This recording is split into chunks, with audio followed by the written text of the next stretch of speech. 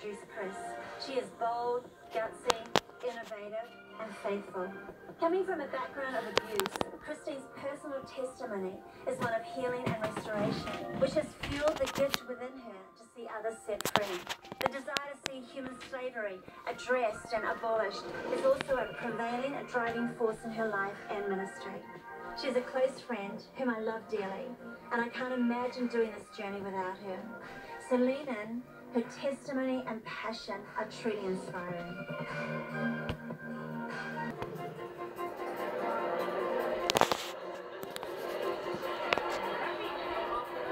Welcome to Color Green Room. We are here at Color Conference 2017. Now, listen, you're going to hear a bunch of noise in the background. That's because we got a set going on here. It's a beautiful set. We set up this nice little green room area. Right in the foyer. Right in the middle of the foyer. But we have on the couch none other than Miss Christine Caine herself. Welcome. I'm so pumped to be here. My goodness. Now, listen, I got to go over her resume because your resume, girlfriend, it is one... Come on, this is not your average resume, okay? That's true. We're talking about Christine Caine is an international speaker. She's an author, co-founder of A21, which is an anti-human trafficking organization, founder of Propel Women. I mean, do you have any time? Do you have any other time? You forgot that she's also a wife and a mother. Yes. Yeah, just to add Two that in gorgeous girls, wife, mom. Is there any free time? You're hilarious. It's like, I'm like, who are you talking about? Okay, yeah. I love it. Did you always, know from a child, like, this is what I'm going to do? No, I mean, I was just listening to you go through all of that, and I honestly don't spend that much time thinking about it because I feel some of the things that have grown out of my life, I think, are a testimony to the redemption of God in my life. Wow. So it is, I was a kid. I mean, we're here in Sydney, and this is the 21st colour, and it's my 21st colour. Like, I've been at all of them, so I'm just woven into the fabric of all of this. Yeah, I've been to them all since day one with Bobby, and in fact, I had my 15-year-old daughter, Catherine, was born the day before one of the colours, 15 years ago, and so I had a C-section, and then I actually discharged myself so that I could come to colour. As I do, yes.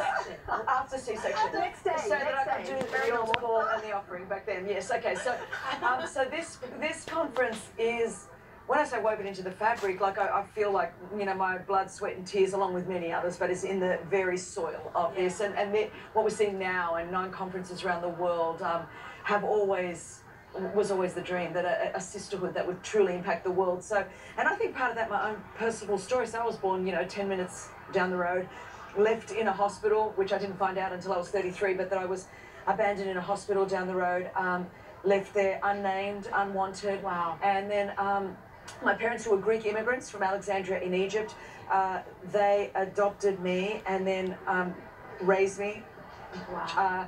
Greek Orthodox girl here in Sydney, Australia. Pre my big fat Greek wedding, when it was not cool to be Greek in Australia. Quite marginalised back in the 60s and 70s for our ethnicity. But and then I experienced abuse for 12 years of my life, and with abuse comes so much shame, so much brokenness and bitterness and unforgiveness, and I think I was just a textbook case. I was very, very broken. So I had abandonment, I had rejection, I had abuse. Wow. So through my late teens, was very relationally broken, extremely relationally broken, and then at about 21 years old, a friend invited me to Hillsong Church in Castle Hill, and there I truly encountered, I had known Jesus, but encountered him in a very life-transforming way, was discipled, and kind of have never left. So, for me, when you say all that other stuff, I just kind of like, out of all of that then, as I allowed Jesus to do the recovery work in my life, I was very, very broken. So when I ruined my knee, maybe 5-6 years ago, I was skiing and I snapped my ACL, tore my MCL, tore my meniscus, did the whole lot. They had to put me in a ski patrol, take me down the mountain, put me in an ambulance, and then I had a hamstring graft. And after I had the hamstring graft, it's a really painful surgery, really. The PT came up to me afterwards and he said, Chris, most people don't recover from the kind of accident you've had, because it was really serious. Not fully, like as in fully running again and, having full mobility in my knee. They said, but you can recover, but most don't. Because the pain of recovery is far greater than the pain of the injury. The injury happens in an instant, but the recovery process over several months is a lot longer. So you can recover fast or slow, totally or partially. It is entirely up to you. But the degree to which you are willing to embrace the pain of recovery is the degree to which you'll recover. Come on. And so my deal is that I was 21 years old. I'm now 51 this year. So it was 30 years ago that I walked into our church. Now, definitely I'm not like I was. I'm not in intensive care anymore. But I have been in recovery for 30 years. And by allowing God to do that painful work of weeding out the pain of the shame and the abuse and the brokenness. You know, when you start being abused, I was little. My first recollection, my first conscious memory, I was 3 years old. So I don't actually ever have a recollection of not being ashamed. And so, because when you first start getting abused, you think what is happening to you is wrong. But when it keeps happening, you start to think there's something wrong with you. That's why it's happening. And so my default, and to this day, if I don't ring, I'll probably preach so much because it's for myself. My natural default is there's something wrong with me. Instantly. What did I do? It must be my fault. There's something wrong with me. And, you know, the enemy in Genesis 2:25, the very last thing that it says after God created Adam and Eve, he says Adam and Eve were naked and they knew no shame.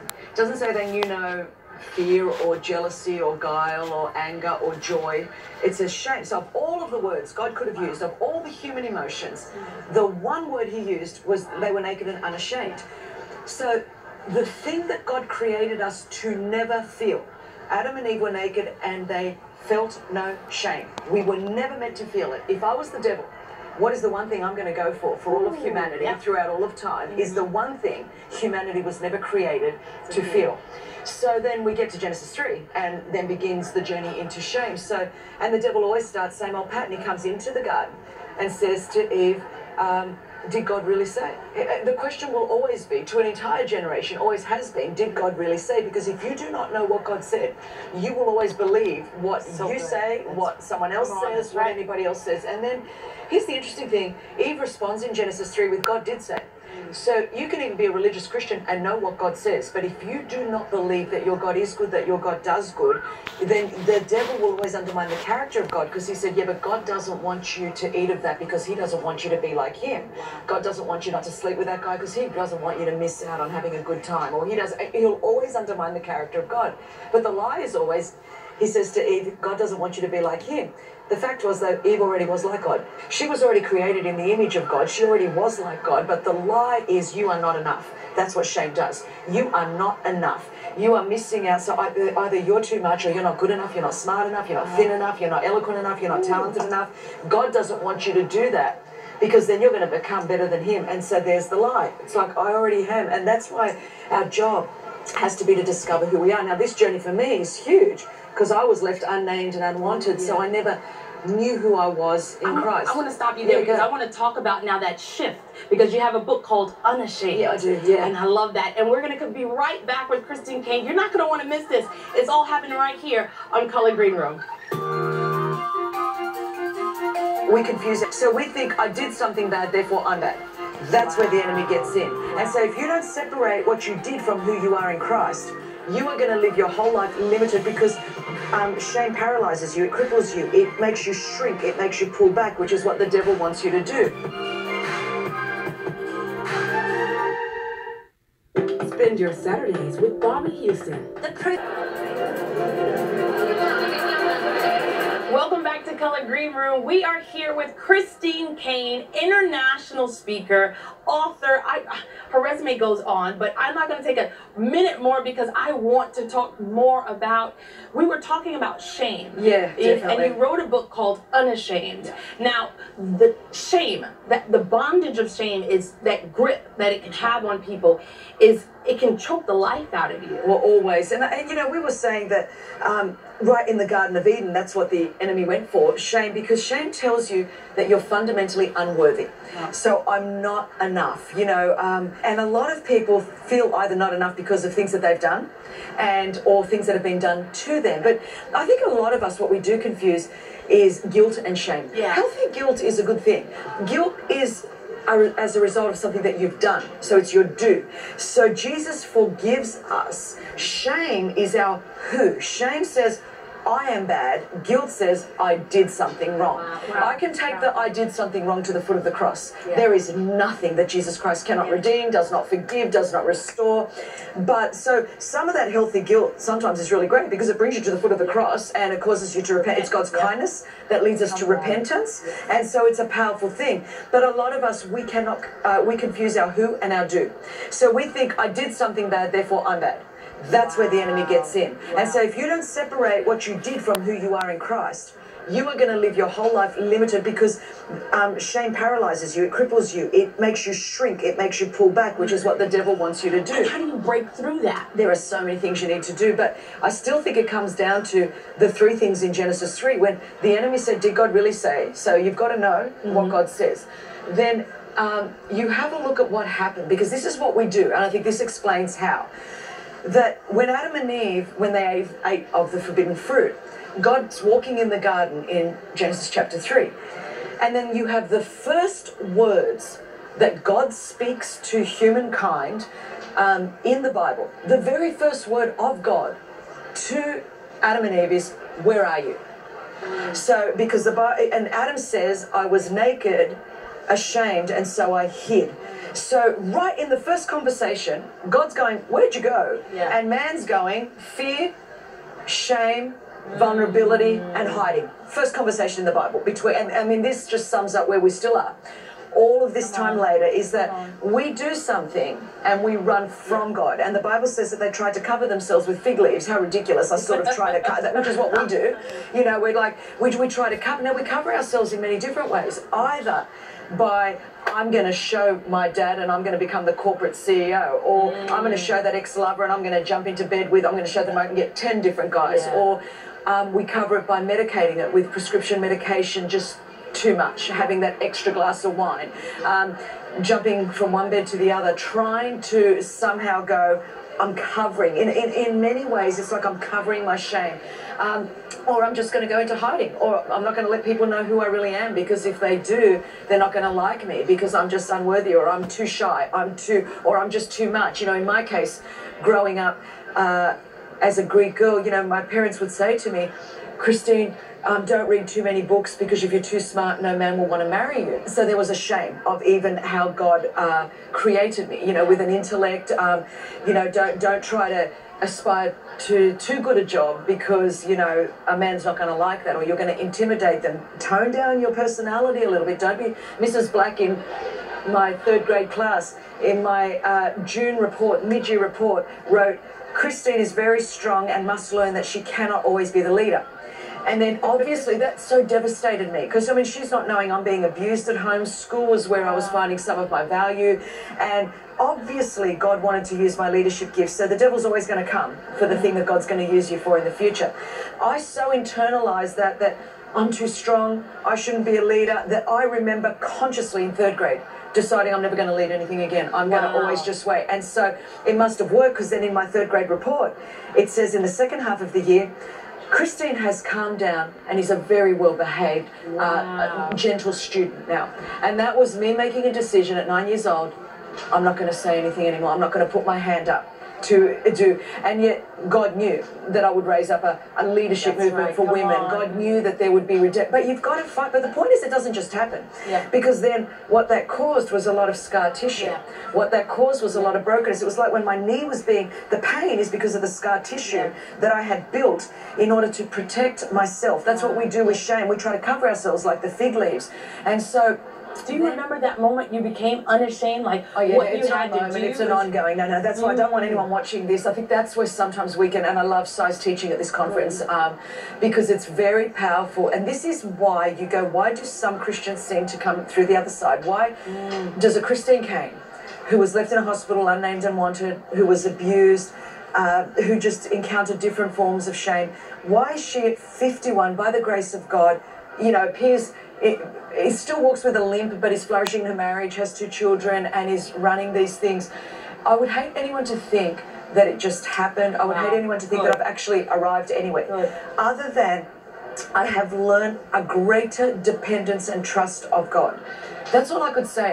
It's not It's not a it's moment not like thing. now I'm back and wow, I've arrived. Because my truth is, if you only knew my moment by moment interdependence on the Holy Spirit of God. And so for me, the journey hasn't been, wow, look what Chris Caine's doing. This is an outflow of the gifts and talents that God's given me. It's part of the call of God on my life that the enemy tried to block. But to be able to allow God to bring healing on an ongoing basis, especially if you've been the victim of any, or had any victimization, but sexual abuse in particular probably, is your trust of the goodness of the character of God. That's what the devil's always going for. Do you trust the character of God? So we sing, you're a good father. We start the conference with that. The fact is, at this conference, there's 8,000 women. 7,000 of them are singing it. And I wonder, really, has it been internalized, really, that you're a good father? Now, if we can take the gap, because we need the worship songs, this is how it happens. So you say it, and I didn't believe it for a really long time. No way, because if you were a good father, especially my early days of counseling, why did you not stop? How at 3 years old could I stop that abuse? What did I do? If you're a good father would not allow that to happen. So believing God is different to believing truths about God. Wow. And so, but that process is, so for me, the scripture in 1 John, God is light and in him there is no darkness. I had that, I'm a very big believer, writing scripture, sticking it on my mirror, maybe for 5 years straight. I had to say that until one day, I could cry just thinking, I just looked at the mirror and went, you don't have a dark side. Just because people have a dark side doesn't mean you have a dark side. And it took me years, and of being in church, of singing our songs of worship, until I could honestly, at the core of my being, go, God is light, and in him he has no dark side. If we would embrace the pain of recovery, knowing that by his wounds we are healed, but that's not an instant zap. There's a healing process. Yeah. There is freedom from shame. There is hope from shame, and God can redeem every broken mess of your past to give you an awesome future.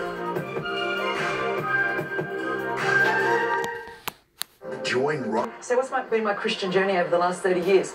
It's identifying the lies. And the only way you really identify them is you stumble over something and you say something or you do something, or a trigger comes up and you're like, I don't even know, why did I react like that? Why did I say that? Why did I do that? Or someone is going to tell you the truth in love and you're going to have this reaction. And then if you can get into the God zone and you allow the Holy Spirit, again, it's his kindness that leads you to repentance. It's the work of the Holy Spirit to convict us. See, this is why I'm very big on saying you don't arrive. Because if at 51, am I so healed that I don't need Jesus anymore? Wow. Is that the deal? Is that like I've turned up and because I'm a speaker and because I run A21 or Propel, do I not need Jesus as much as the woman that's in recovery? As much as exactly the same amount. I have exactly the same amount of need for the amazing grace of Jesus and the healing and the restoration. Now, some obvious patterns of destructive behavior are not there, and I've been in Christian culture enough that I can mask it anyway for a really long time, better than anybody else. So that's like not even the deal, which is why God, he says to the prophet Samuel, he doesn't look at the outside like man does, he looks at the heart. And so we've turned Christianity into a behavior modification program rather than a heart transformation program. So if we allow God to come into the depths of our heart, and it's painful. Yeah. But if you actually truly believe that your Savior is enough, and you actually get a revelation of who you are in him, all the striving, so you labor to enter into that place of rest, that rest in the love of God, that in quietness and confidence will be your strength, that is in, if nobody sees me, not even out of a false humility. I think that's why the Bible says, humble yourself. That's not like thinking less of yourself. It's just thinking of yourself less. One of the greatest freedoms I've had from my abuse, from shame, is that I think of myself less, because I was on my mind all the time. When you're broken, when you're wounded, all you're thinking about, like a needy child, me, I. And so when you see that, It means there's broken fragments of our But soul. with that shame, doesn't it come like you're embarrassed to let God even go in because you're so you're ashamed? So how do you get to You have to be, again, it comes to vulnerability. And again, I say there's no easy way. So it's where you finally have to get on your knees before the Lord and go, you know what, do it. That's what it would be. And for me, I mean, either you're vulnerable enough with a person, you know, a brother or a sister in Christ that wants your good. And I've certainly in my early days of my healing from shame, 30 years ago was very crucial in my own life, my own healing, my own redemption. I wouldn't be married if it wasn't for him. Wow. The night before my wedding, Nick and I went to him. I didn't think I would be able to go through with it, not with all of my brokenness. So, you know, I go a size half of why I'm married today. And but just like, because I mean, because you're carrying all of that baggage, which is why we, you know, have so many unraveling marriages, because you're bringing all of that stuff that you think you've locked down and put a padlock on. You've got to give God the key to that double deadlock padlock, those silent vows. No one will ever, I will never, with the vows that we make end up, see, we put up boundaries at first to protect ourselves that eventually become prisons that lock God out of the very places that he wants to come and bring healing and restoration. And that's where a lot of Christians operate, in a prison of their own boundary. They don't let the Holy Spirit in because it's tender. But if we could understand that it's a healing balm, and that it's like any wound. You know, when I came to Christ, like all of us, I was a gaping wound, just gaping. Yeah. And you did, so you would put Band-Aids on it, like we all do. A nice Band-Aid. Yeah. But if you pressed it, it would seep out. Now, I might think it's hidden, but it's just coming out everywhere. I had to let the Holy Spirit come in and squeeze that gunk, redress the entire thing. And so now, I have scars, they're never going to go away. The blood of Jesus does not give you amnesia. So you can't just go, oh, it's under the blood, it's under the blood. I wasn't abused, that's called lying. Faith is not calling those things that are as though they are not. It's calling those things that are not as though they were. So I was abused, nothing would change that. But I called forth my healing that wasn't yet manifest and began to appropriate it over that place till I got there. So the blood of Jesus, it doesn't give us amnesia, it gives us something even better. It gives us a life beyond our past. Wow. And so that healing, so now what was scars of shame have become a trophy of the grace of God now. That's right. So how much more as I stand before a generation and say, look, I was abused, I was abandoned, I was adopted, I committed so much of my own sexual sin. I just, you know, there was so much. Here it all is, but now, let me tell you about the Redeemer of my soul that brought restoration. And this is and so when I sit with a traffic victim who has had to service 40 men a day, who has had unbelievable atrocities done to her, and she looks at me and wants some hope, I'm not just giving her some theology that I think maybe is real. I can sit there and roll up my own sleeves and go, sweetheart, let me tell you, there's not a pit deep enough that I haven't walked in where you have been. And I've come down and I have found you in the bottom of that pit, and our Savior, like I'm just skin and bones, carrier of God. And we're going to lift you out of this pit, and the same God that pulled me out of this pit, the same God that redeemed, he works all things, even every bad thing that you've done and that was done to you. That's what my life is a testimony of. It doesn't say all things are good, but even the bad things that happen, God is able to work all of those into it. He weaves it into a tapestry of his grace and mercy, and he turns all of those things around and works them together for his glory and for our good. If we would embrace the pain of recovery, knowing that by his wounds we are healed, but that's not an instant zap. There's a healing process. And if we understand that the healing process then provides the strength that now you can jump on those scars, it's not going to touch me. Whereas before you touched it, I would unravel. So there is freedom from shame, there is hope from shame, and God can redeem every broken mess of your past to give you an awesome future, and he does exceedingly abundantly above and beyond. That's right. That's what he does. Ooh. Listen, I hope y'all press record, because seriously, I didn't want to be rude because I was wanting to take notes. I was like, we need to press rewind on that. Woo. That was an amazing, amazing session on the couch with Miss Christine Caine herself. Thanks for watching, guys. We'll see you next time right here at Color Green Room. Join us next time as we have the dynamic mother-daughter duo, Julia and Harmony Abel, on the couch. Julia, alongside her husband Joel, is the lead pastor of Hillsong Australia. They are a huge blessing to Brian and I as they outwork the vision of our church across all our Australian campuses. Together, as mother and daughter, Jules and Harmony chat about the call of God, the balance of family, and a desire to see God's kingdom advance without hindrance. See you then.